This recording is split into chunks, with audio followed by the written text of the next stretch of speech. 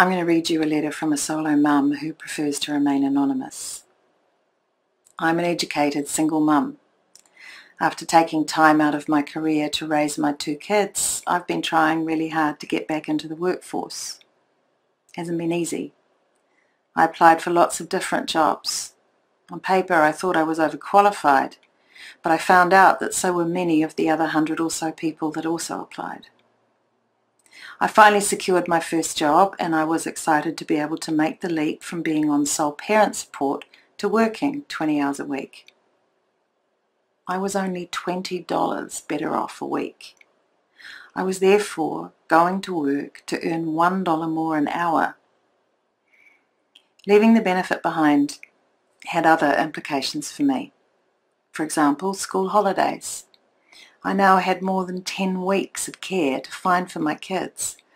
If my kids or I get sick, I have to make arrangements for them to be cared for by someone else or take them to work or work from home. My ex-husband pays no child support.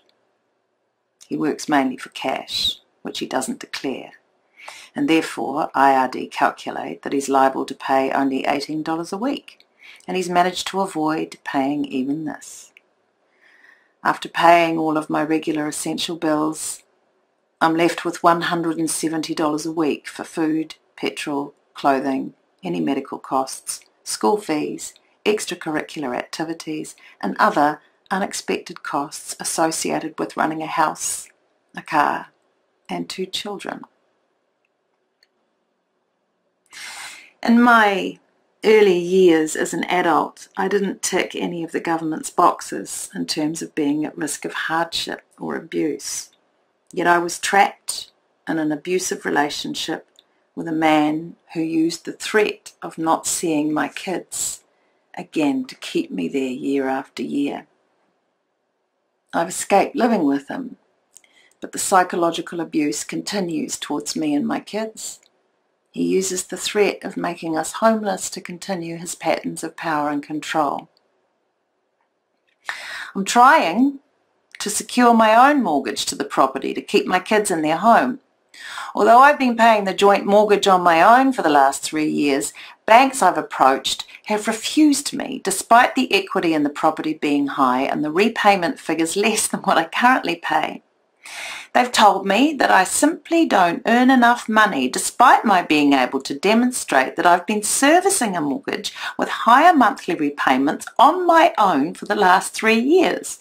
The risk to the bank is low, as the equity would be more than 30%. If I were forced to try and find a rental, I would be paying more than I do currently on a mortgage, and the rental market offers no surety of tenure for me or my kids, with housing conditions likely to get even worse. I am one of the growing number of single mums who find themselves caring for their children on their own, juggling the demands of work with the demands of our offspring in order to stay afloat. I've become proficient at this juggling act through necessity, not choice.